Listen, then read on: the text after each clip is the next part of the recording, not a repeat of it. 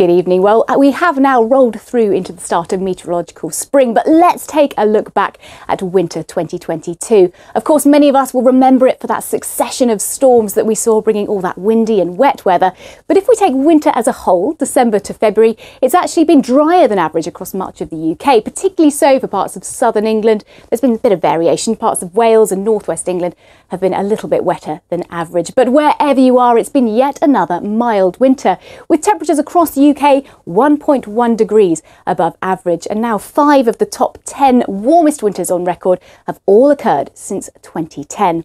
What about the here and now? Well, it's not particularly warm over the next couple of days. We've got quite a cold air mass with us, but things are looking largely dry with some sunshine by day, but we're certainly expecting overnight frosts. And that's because we've got this area of high pressure dominating our weather at the moment. It's gradually going to ease its way off towards the east as we head through this week, meaning we'll see lower pressure moving in from the Atlantic. But certainly for the here and now, it is cold and clear out there. We're going to see a sharp frost developing tonight, particularly in the north. Temperatures -4 or -5 degrees, even in some of our towns and cities. Colder than that, though, in more rural spots.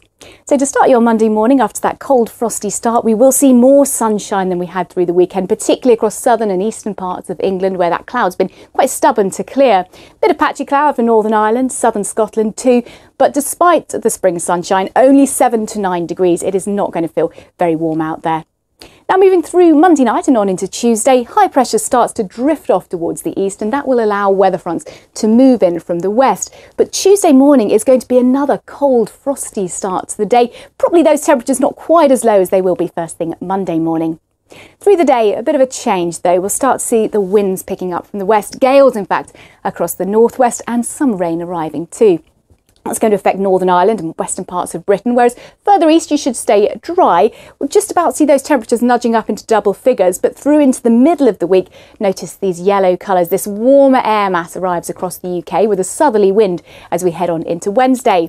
So a little bit warmer, yes, but also wetter and windier as this front moves in from the west. So that brings quite persistent rain for a time to western parts of Britain, Northern Ireland too. Bit of uncertainty about how quickly it nudges its way eastwards, but it looks like much of eastern England should stay dry for quite a good part of the day.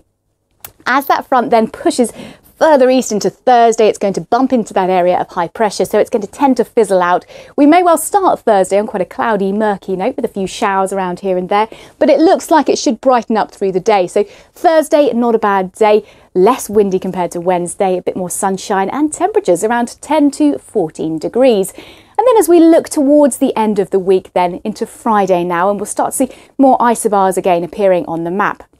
So Friday, again, quite a breezy sort of day, but the wind's coming in from a southerly direction. So yes, it's milder, but we're set to see a bit of showery rain, some uncertainty about the detail, but it should move its way eastwards through the day. But we're certainly going to be ending the week on a much milder note than we started it on.